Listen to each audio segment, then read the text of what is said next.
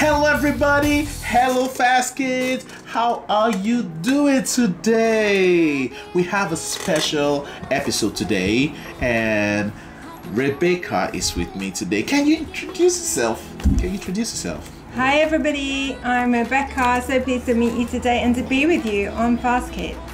Yeah, so good to have you today, Rebecca. So we are gonna be reading a Bible story to the children, right? Yeah, so listen attentively because it's going to bless you. All right, and when we say stories, these are not just fictional stories, someone made up. These are actual events that happened. And you know what? The Word of God is the same yesterday, today, and forever. So listen closely and the Word of God is going to bless you. Amen. All right, so what are we going to be talking about today, Rebecca? We're going to talk about the life and ministry of Jesus. Oh, such a nice one. Okay, let's go. Okay. There are people who are very famous and known all over the world. You'll find their accounts and what they did in your history books, encyclopedias and journals. Some of them were rulers, inventors, scientists, military officers, crusaders, etc. However, in spite of their contributions to life, there's one that outclassed them all, and that is Jesus. Jesus, yes, amazing. What does the next line say? Jesus is amazing. His birth was a miracle. No one was ever born of a virgin but him. Yeah, and you know why? He had to be born of a virgin because, man needed that perfect sacrifice, right? In the Old Testament, they would sacrifice bulls, lamb, sheep, and so on, right? And they'll do it year after year, time and time again, to atone for the sins of the Israelites, right? And that means it's not a perfect sacrifice because they had to do it over and over and over and over and over again. Yeah. But Jesus came, the Lord Jesus came, and he died once and for all. That was the reason why he came. Now, if he had been born from a father and a mother, earthly father and a mother, guess what, kids? He wouldn't have been qualified. Because, Adam fell, the first Adam, right? In the garden, he fell. And when he fell, because he did what God said don't do, basically. So when he did it, right, he then had this fallen state. His spirit was now of a sinful nature, all right? And then anybody born from Adam from that time, even up till now, is born with that nature. And that's why people had to be born again. Because if you're born from your dad and your mom, you're still born of that nature. That was the first one. So when we say born again, it means when you give your life to Christ, you declare the Lordship of Jesus and declare his Lordship over your life, believing that he died. Like we're gonna start learning about him right now. You're gonna understand so much more about the Lord Jesus. Okay, so when that happens, you're born again in spirit, right? But I was gonna say something, Becky. The reason why he had to be born of a virgin is because if he was born of an earthly dad or an earthly mom together, right, he would not have been qualified to die for man. But remember, the angel, I think Angel Gabriel, came to her and spoke the word, gave her the good news, the announcement that she was gonna give birth to this savior of the world, the Messiah, right? And she received the word. Thank God, she received it gladly. And what happened? Jesus, she became pregnant with Jesus, right? Jesus is 100% God and 100% man.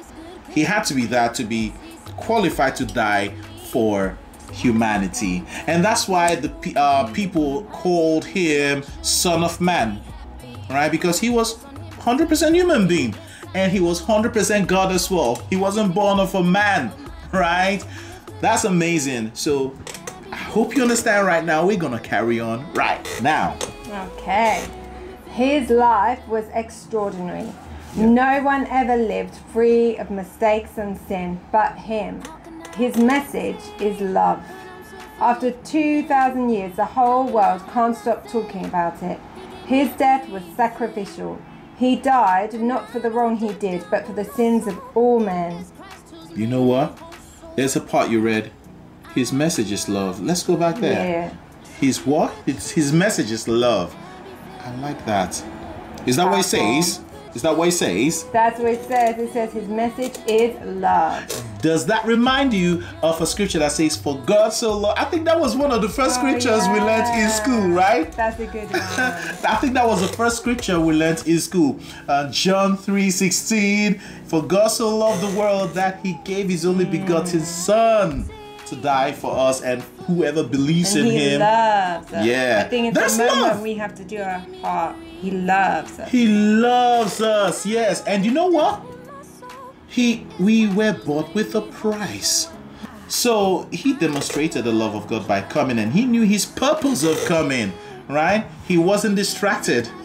He wasn't distracted. He knew what he came for. He said, the thief comes to steal, kill, and destroy. But he stated his purpose clearly. He said, but I have come that they may have life and have it more abundantly. Some other versions will say that they may have and enjoy life. And we are enjoying our life. Yes. What Jesus did for us. You see, the more you know the word of God, the more you live a glorious life, the life that God has given you. Let's go on. Yeah, that's so good. So true. Yeah. Okay. So his death was sacrificial. He died not for the wrong he did, but for the sins of all men. He was buried, but his tomb was empty. He rose from the dead, ascended into heaven, and he lives forevermore. Hallelujah. Just knowing who Jesus is does not mean that you truly know him. People have different opinions about who Jesus is. Some said he was a good man, Luke 18:18. Some claimed he was a teacher from God, John 3:2, while others saw him as a prophet, John 6:14. However, the Bible gives us the true account of what Jesus said about himself. Jesus said, I am the way, the truth, and the life. No one comes to the Father except through me. That's remarkable, because this is why it's good to study the Word of God, right? He said, I am the way. You know, I've heard some people in the world say there are so many ways to God. So many ways to God. No, listen to the Lord Jesus. He said, I am the way. You know, the word the is an article and is definite. That means there's no other way. Think about it. The indefinite one would be, I am a way, right? If he had said, I am a way, that would mean there's some other ways out there, right? But he used the definite article, which is the. He said, I am the way, so there's no other way. Yes, that reminds me of a scripture in the book of Acts, I think chapter 4, verse 12. Not too sure right now, but it says, there's no other name under heaven given among men whereby we must be saved. In fact, let's take a look at it, okay? So in the book of Acts, I think it's chapter 4, verse 12. Could be right. Oh, correct. I was correct. Yay. I know my scriptures. Well done, Frank. Thank you. So children, also you can be inspired to memorize scriptures because this book has it as well. Such a fun book. Amazing book, and you learn a lot like we're learning right now. So yeah, Acts chapter 4 verse 12, it says, neither is there salvation in any other, for there is none other name under heaven given among men whereby we must be saved. Did you hear that? No other name. So if man has to be saved, it has to be saved in Christ, saved in the name of Jesus. Yes, for there's right. no other name. None. Don't let no one deceive you that there are different ways to God. There is none. Jesus is the only way. Yes. All right, let's go on. Okay, let's carry on. Again, he said, and this is eternal life, that they may know you, the only true God, and Jesus Christ, whom you have sent. John 17:3. The stories of Jesus you're about to read are more than mere stories. They're about the man who changed everything about life. He healed the sick, delivered the oppressed, raised the dead, performed miracles, and gave hope to those who heard him. These are a testimony of his claim that he is truly the Son of God and the Savior of the world. Sit back and enjoy all the beautiful stories about Jesus.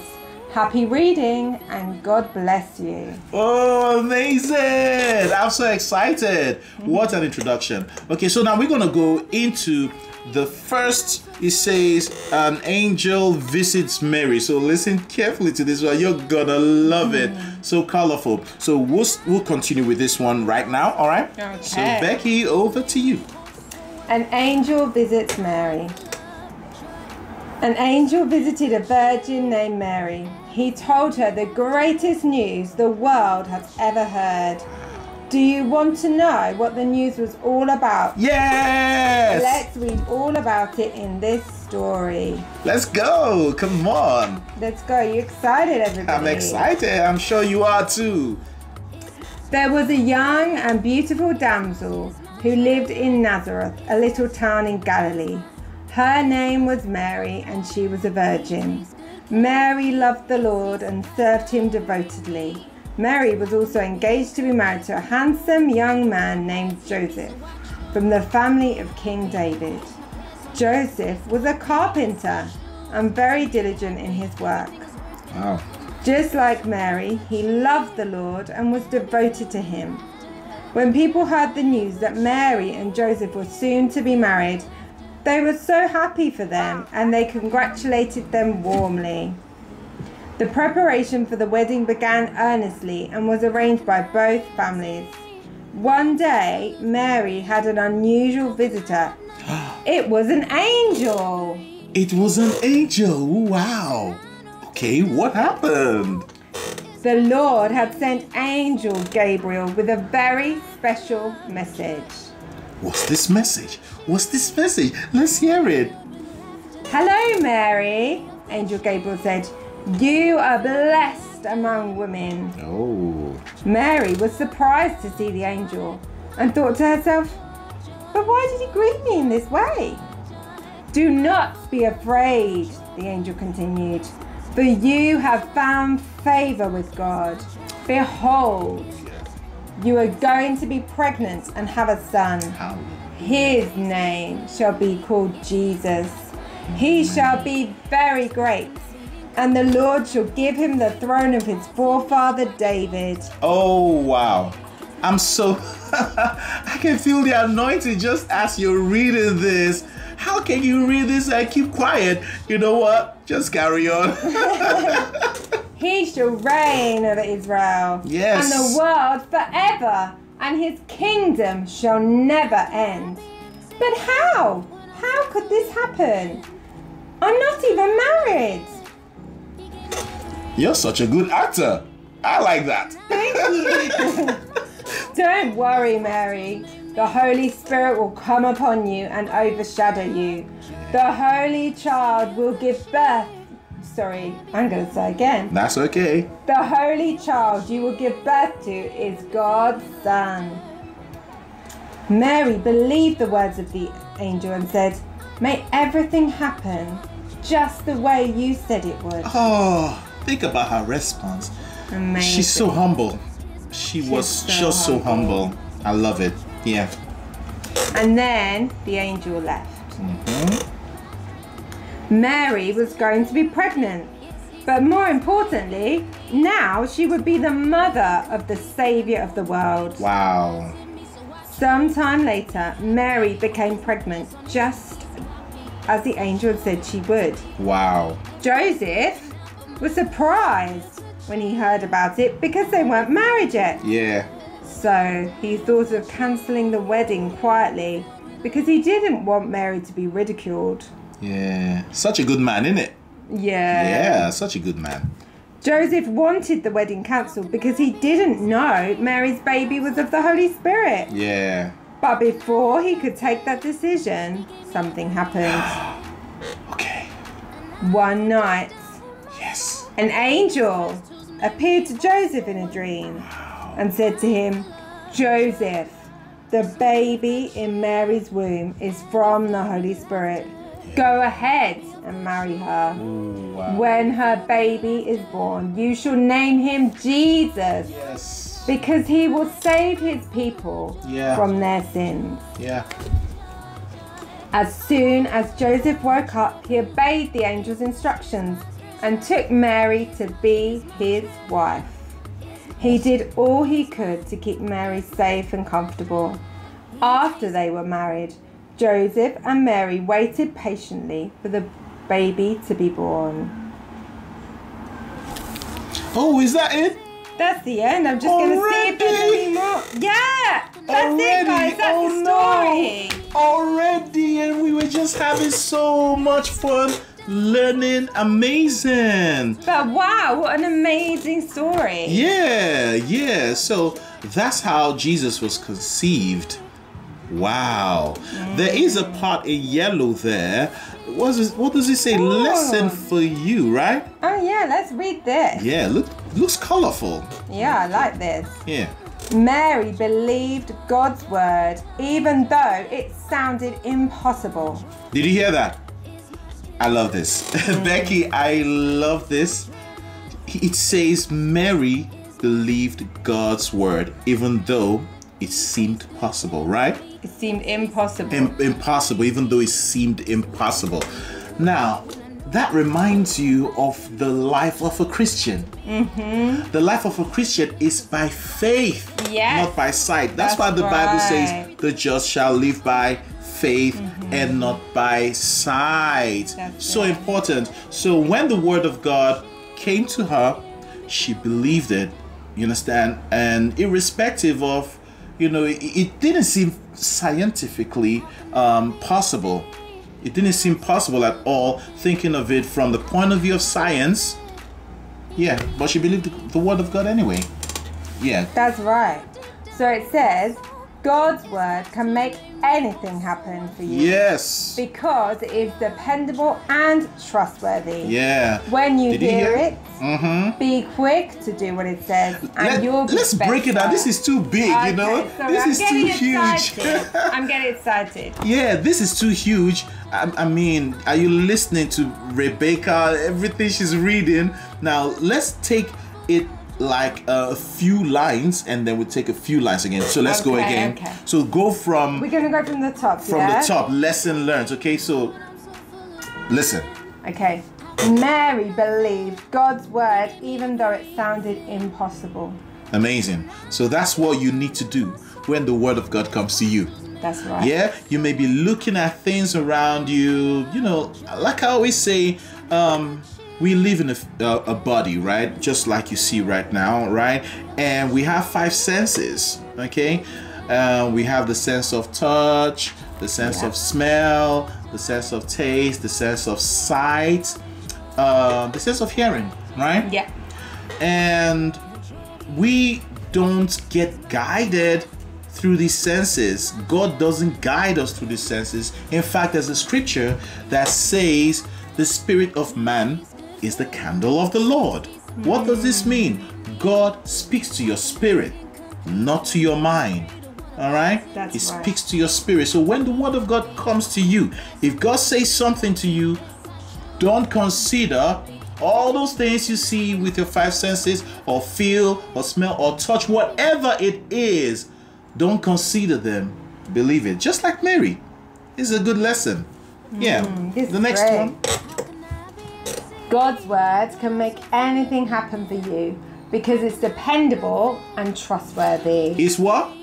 Dependable and trustworthy. Can you say it after us? It's what? is dependable and trustworthy. Hallelujah. That's right. What's the next thing? It says, when you hear it, be quick to do what it says. Amazing. And you'll be better for it. When you hear it, be what? When you hear Quick. it, be quick. Okay. Now, does that remind you of a scripture? Faith comes by what? Is it by seeing? No. Faith comes by hearing. That's right. Faith comes by hearing the word of God. So that's why it says that when you hear it, be quick to respond. Yes. Yeah, that's where the blessing is. That's right. And your the response of the human spirit is actually what faith is all about. Yeah, and it says when you hear it, be quick to respond. And what does it say to end? And you'll be better. Yes, definitely. There's always result when you believe the word of God. Yeah. There's always a result. That's why we always say the word of God always work. The word works. Yeah. All right. Wait a minute, Frank, you missed something. Oh, we have an incredible Bible verse for you as well, which is actually one of my favorites. So I'm super excited today. I told you there are memory verses, right? Yes. I told you. What's today's one? I'm gonna memorize it right now. This. Literally, as we were reading that little yellow box, Yeah. I was thinking of this Bible verse. Oh, amazing. It says, are you ready? Yes, we are. Learn this. Yes, we are. It's amazing. Yes. With men, Yeah. this is impossible. But with God, Hallelujah. all things are possible. That's Matthew 19:26. Let's say it again. Yes. With men, this is impossible. But with God, all things are possible. Did you get that? What scripture is that again? That is Matthew 19:26. You know what, Becky? I'm gonna remember this. Matthew, for the last time, Matthew 19:26. I'm gonna meditate upon it right now. Okay. Matthew 13:26. No. Oh no! You gotta really listen. You see this? Oh no! It's Matthew 19. And what is it next? 26. Yes! Yes! He's Matthew got it, 19:26. So I can also do like this. No, after this program, I can go Matthew 19:26. Matthew 19:26. So sometimes I hear the man of God, Pastor Chris, talk about how he celebrates the Word of God. Maybe he's studying the Word of God. Yeah. Maybe in his room, and he sees something like this that blesses him. Boy, he responds. You know what? He would run around the house. Woo! And that's like how we are excited now. That's right. how to celebrate the Word of God, because the Word of God has integrity. The Word of God is such a blessing. You see? So this is the memory verse for the day.